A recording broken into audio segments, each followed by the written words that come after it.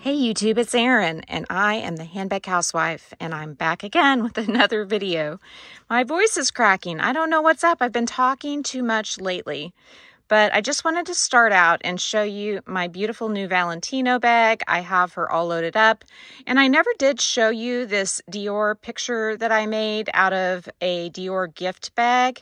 I basically just cut the gift bag up and put it in a frame, and I think it is absolutely beautiful.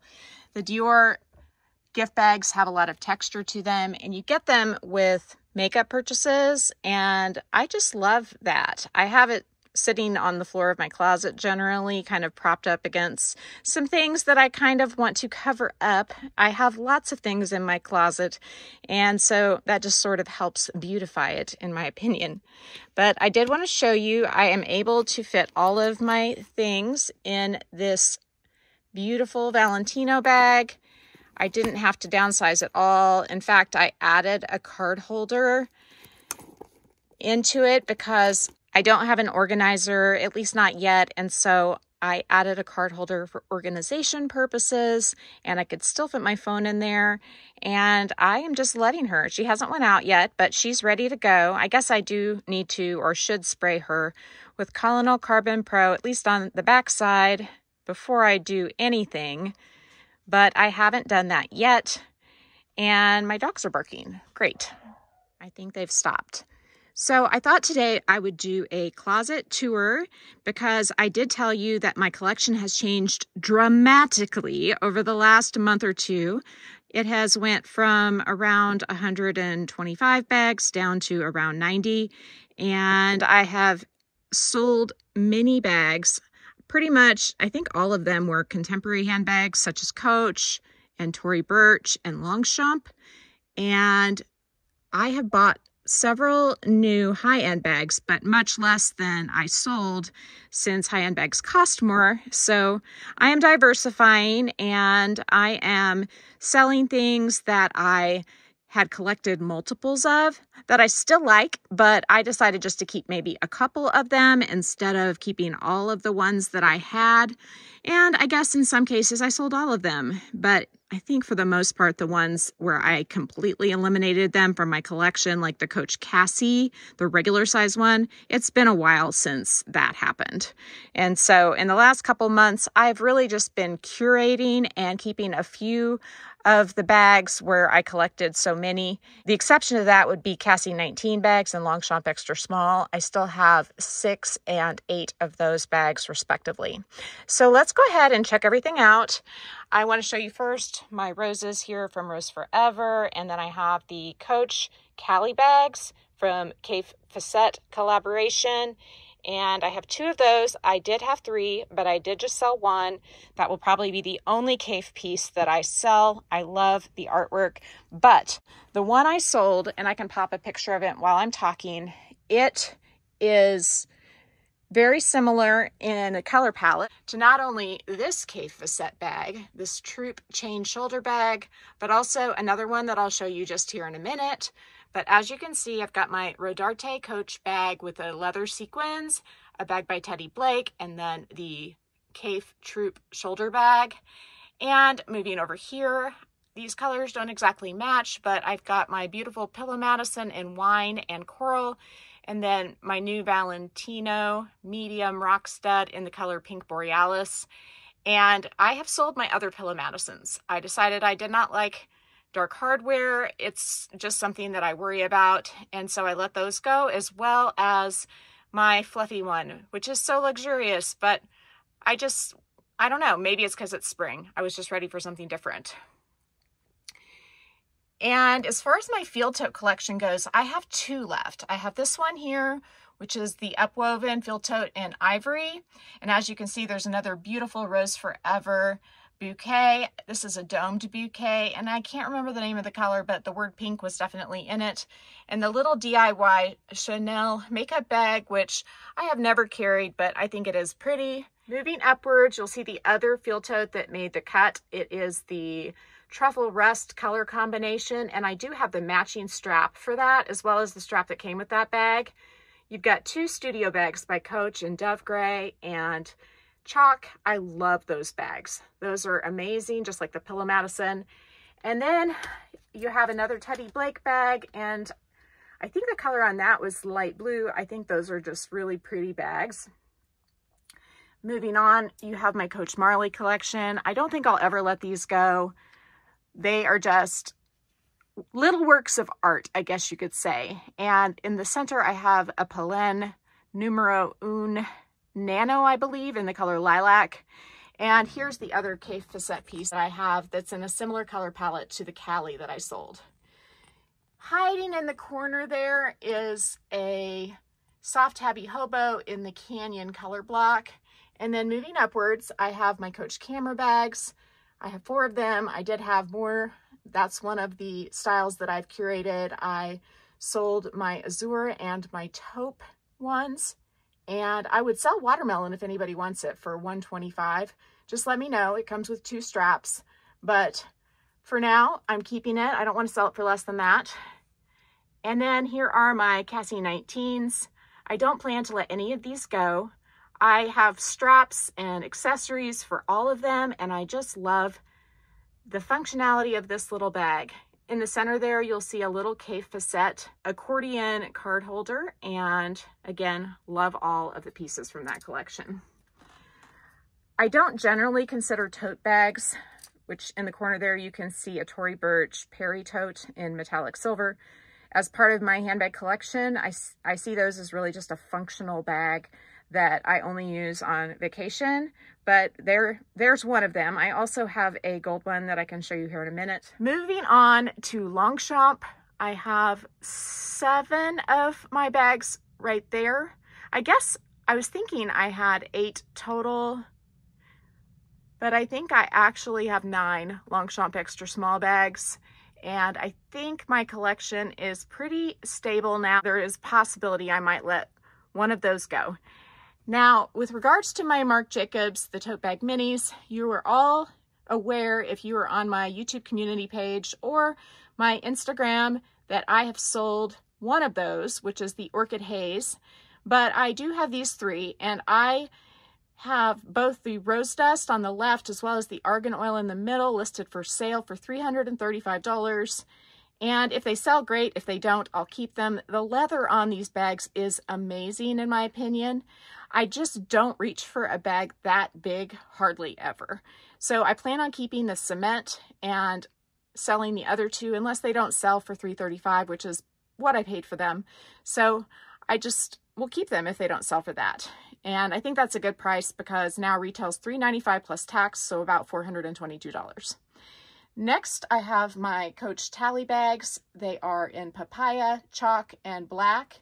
I love those bags, and I have so many straps that go with those bags that I don't think I'll part with them. On top of that, you can see they coordinate with the colors of my camera bags, and I love that because I can use those web straps interchangeably. Way up top there, I have my Tory Burch Kira top handle bags in the black striped raffia, the beeswax, and the denim. Love those bags. They are keepers. They are very luxurious. I enjoy using them when I do. My arm is getting tired, so I have 4 Tory Burch Willa bags left. Up top there, I've got Toasted Pecan. I believe the middle's New Cream, and the other side is Blue Wood or Pancake. I have 2 Coach Soft Tabbies. I have another one on the way. I can't wait to show you. And in the middle is an older style of the Tory Burch Britain, which is an outlet bag in the small size. 2 more Longchamp extra smalls. I'm considering letting this Taupe Willa bag go because I do have so many beautiful taupe bags. It's hard because the Willa collection has my heart. It's a goat skin bag. It feels amazing. But if anybody's interested in that one, reach out to me. I am willing to sell her and then apply those funds to something else. Then I have my 2 Tory Burch Kira bags in Arctic and the ruched black lambskin with a Coach outlet bag in the middle, and that is in the paper straw with the washed green leather. And I think those are all just so beautiful, and I don't have anything against outlet bags. You just have to look for the quality because some of them have it and some of them not so much. Let's move into the Piece de la Resistance, which is my luxury handbag cabinet. We're going to start down here at the bottom. We have a Saint Laurent Lulu in the back in the dark beige, my new Louis Vuitton favorite, my new to me replaced pochette accessoire, and Joshy, I'm still going to say accessoire. I like saying that, so I'm not saying accessories or accessories. It's accessoire with the mini pochette. And then I've got the Lulu small size in the earth gray. Moving upwards is my college bags by Saint Laurent, and I have those in Sharon Blue, Bordeaux Legion, and Seaweed.